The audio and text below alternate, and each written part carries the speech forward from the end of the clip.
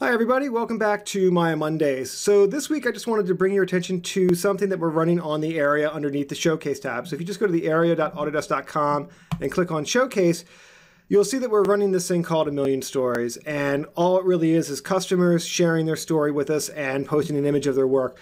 And if you dig through these, it's actually pretty awesome. There's so much amazing work being done with Maya and Max and all of the Autodesk tools. And it's all being shown on this Million Stories site that's underneath the Showcase tab on the area. So I'd love for you guys to go check it out, first of all, and if you have anything that's kind of cool, share it, and you know, let us know that you shared it.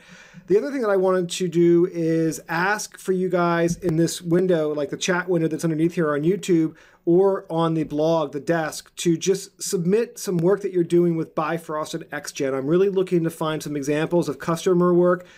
So I'd love to see what you guys are doing specifically with Bifrost and XGen inside of Maya. So please take the time to go ahead and do that. And if any of you guys have any ideas for blog posts that you'd like to see, again, I'm always open to ideas. A couple of the last blog posts that I've done have actually come from user requests, and you know, they're always kind of fun to help people out directly. So thanks again for taking the time to watch my blog, and please go and submit a story to the Million Stories site that's on the area. Cheers, everyone.